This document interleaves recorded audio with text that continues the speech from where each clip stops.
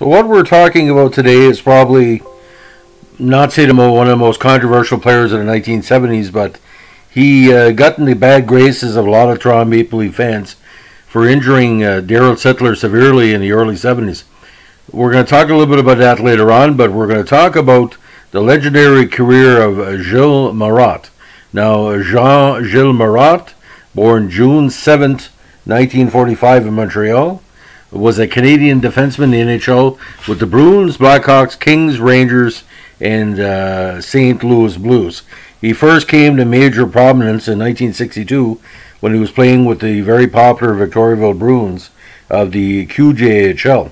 He eventually graduated to the OHA in the Niagara Falls Flyers for 2 seasons, which drew a lot of interest from the Bruins. Now, he was a first-team All-Star on the Flyers when he won that 65 Memorial Cup. Now, both of his junior teams were affiliated with the Bruins, and Marotte began his NHL career with the Bruins in 1965. Now, in May 1967, he was part of one of the biggest trades in Bruins history as one of 3 players sent to Chicago in a deal where Boston acquired Phil Esposito. Now, Marotte spent most of his next 3 years with the Blackhawks before being traded to the LA Kings in February of 1970.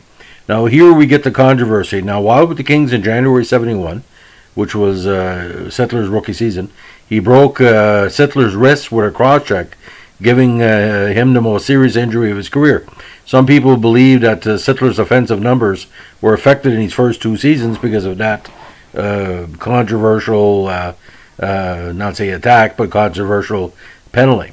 Now, he eventually represented the Kings at the 73 NHL All-Star Game and scored a career-high 45 points that year. Now, the next season, he was sent to the Rangers in a trade where the Kings acquired their future captain and top-flight player Mike Murphy. Now, Marotte played in New York for 3 years. After the beginning of the 77 season, Marotte was claimed on waivers by the St. Louis Blues and spent time in the minors for the only time of his career, playing for Kansas City in the CHL. Now, the next season, frustrated by the way St. Louis treated him, Marotte jumped to the WHA to join the Cincinnati Stingers. Now, he was traded mid-season to the Indy Racers, and he finished his career there in 78, retiring at the relatively young age of 33. Now, over his 13 seasons as a professional, he appeared in 808 NHL games and 73 WHA games. And like a lot of players from Quebec, another Quebec skater died of cancer. He died of pancreatic cancer in 2005. You're seeing a trend with all the Quebecers. I don't know exactly why, but a lot of NHL players died of cancer of a high prominence. Maybe the rinks at the time, we don't know. That's a story for another time. Now, awards and achievements. He was a QJHL First All-Star Team 63. He was OHA Junior First All-Star Team in 65. And also he played in the 1973 NHL All-Star game. Now, overall, St. Louis, I don't know why they ran him around that year. He did play a few games for St. Louis in the playoffs, but he also played in the CHL playoffs for Kansas City. So, you know, Marotte was a known producer.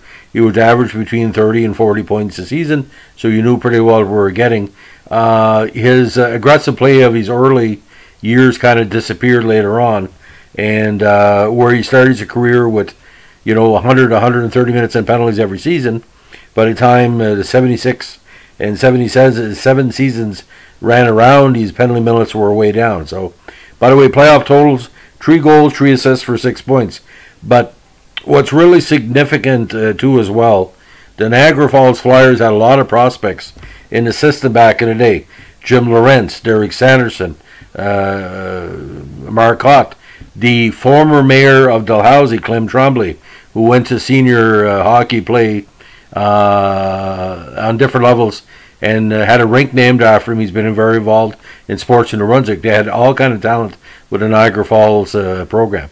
So, I mean, Marotte came from a very, very strong Boston feeder system, and with Victoriaville as well. So, anyway, ladies and gentlemen, have a great day. Bye.